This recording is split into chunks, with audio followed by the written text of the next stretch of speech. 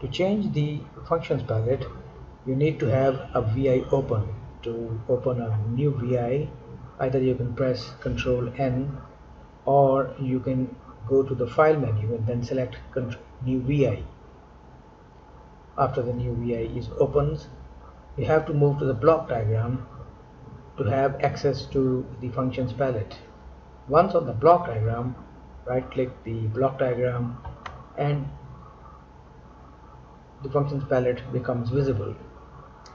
To change the options, you need to tag the pin. After you have tagged the pin, you can now view the customize uh, menu.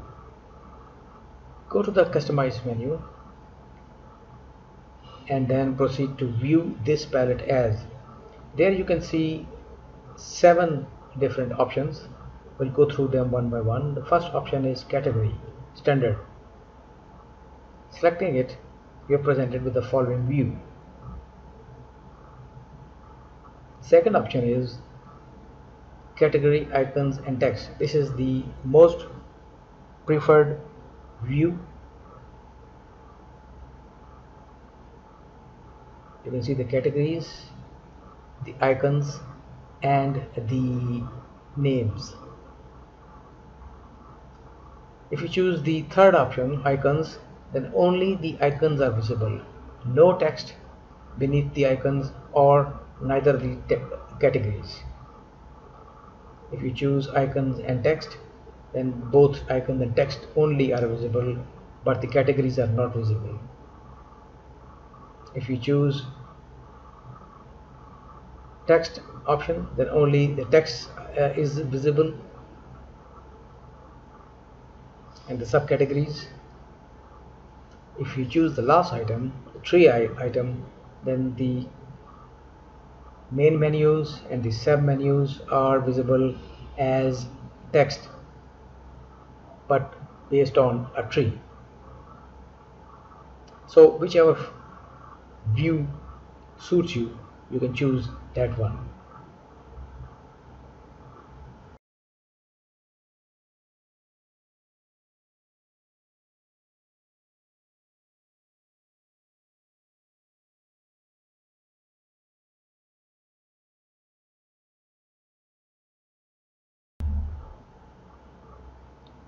When you right click on the block diagram, the palettes appear in a certain way. In the current view, you can see that the main category is programming and its subcategories are visible. If that is not what you are presently working and you would want some other category to be open by default, what you can do is you can tag this pin so that the menu is visible. Then you go to the customize, and from there you can choose the change visible palettes. A dialog box opens with a number of options checked. So whichever palette is it that you want to open, when you right click, you can select that one and leave the other ones open. Suppose you want only the express palette visible. So if I remove check marks next to other ones and then press, or suppose you can use these buttons here which states select all or deselect all or restore defaults.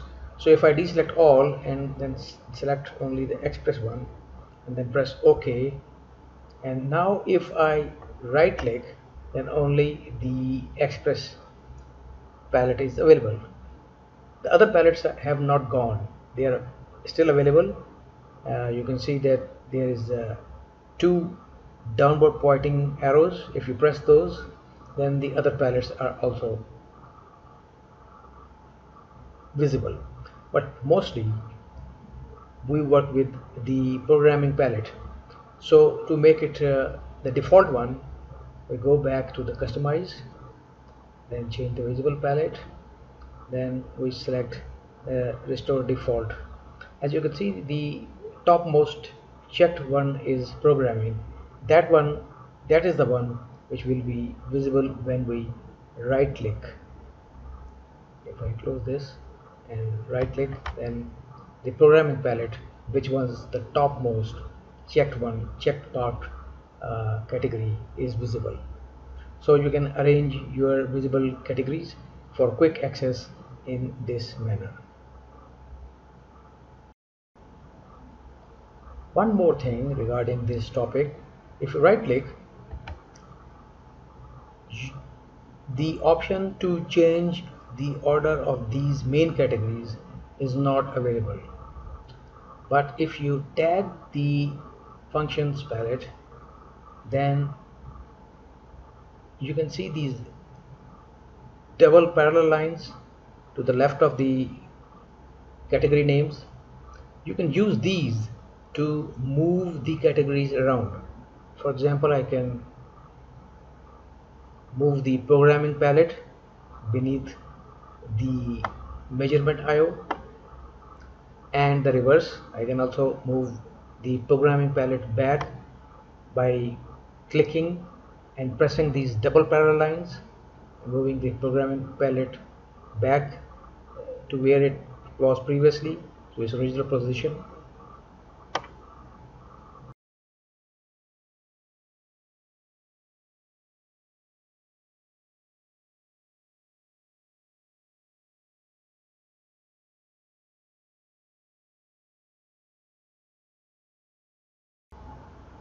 In this section, we will see how we can change LabVIEW options.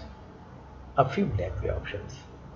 For example, if we place a control on the front panel, its icon appears in this form on the block diagram.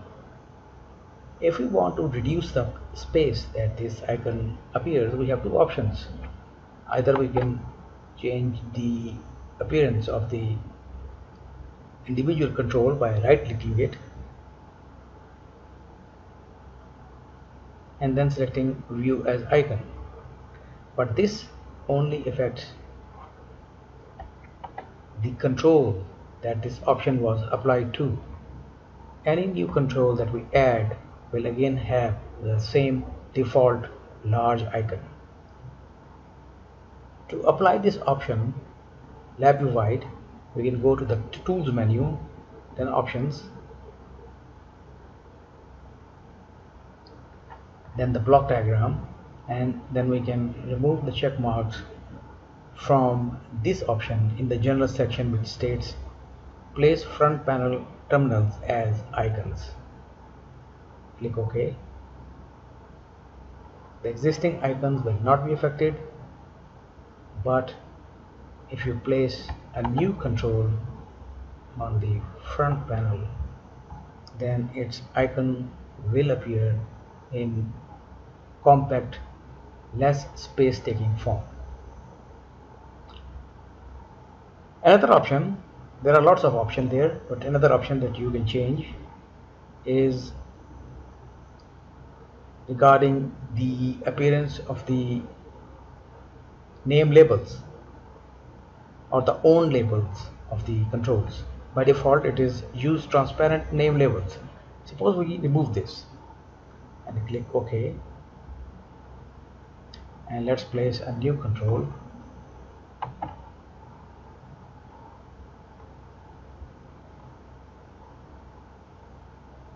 See the difference between the labels of these two controls. One has the transparency applied, you can see the background. The other one is not transparent, as you can see here. It is overlapping the control. So this one is transparent, this one is not. By default, the transparent one is a better option. To restore it, place the check mark, use transparent free labels and press OK.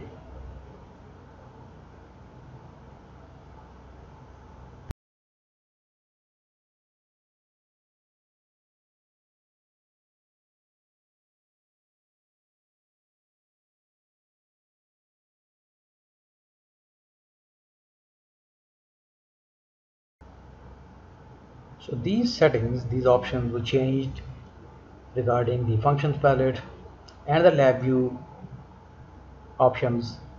They are not saved with the VI, but they are saved in a separate location since they apply to the entire LabVIEW, all VIs and all projects.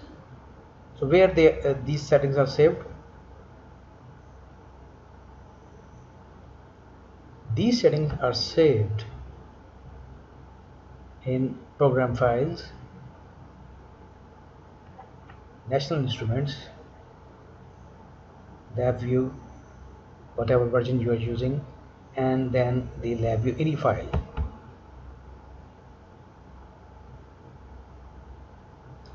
If you want to apply the same settings to LabVIEW installed on some other PC, all you have to do is copy this ini file to the destination PC.